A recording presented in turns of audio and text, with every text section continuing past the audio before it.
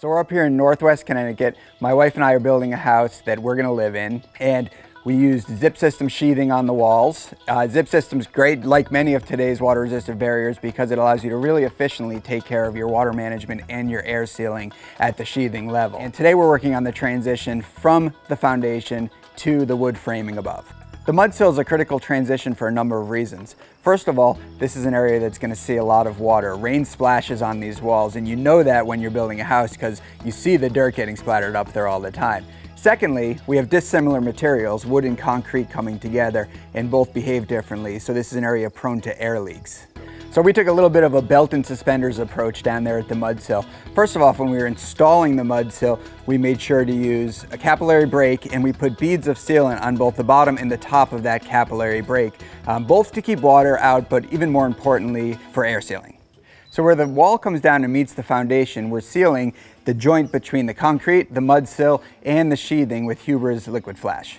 So the process is pretty simple. First thing we did was cleaned off the concrete, cleaned off the sheathing. Just took a broom, knocked off any splatter from dirt that had gotten up there over the building process. The second thing we did was cleaned off the zip tape that comes down to the bottom of the sheathing with a little bit of acetone to get the release agent off of the tape. Then we put a bead of tape along the foundation. We used duct tape. It's what we found is sticking best to the green concrete. That's just to give us a nice crisp line where the liquid flash ends on the foundation, because it will be a little bit visible. At the sheathing, we didn't care so much. That's going to be behind the siding.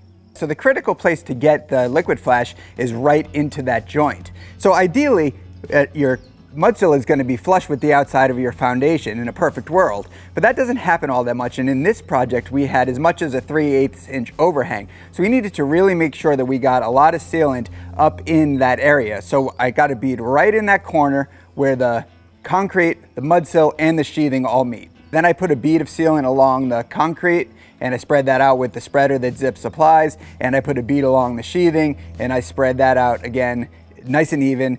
Huber calls for 12 mils of thickness, but they also say that as long as you can't see the substrate below, you've applied enough of the liquid flash. In other words, if you can see the concrete or if you can see the zip, apply some more. So the last thing to do, and you want to do this before the liquid flash cures, is to pull the tape off for a nice crisp line.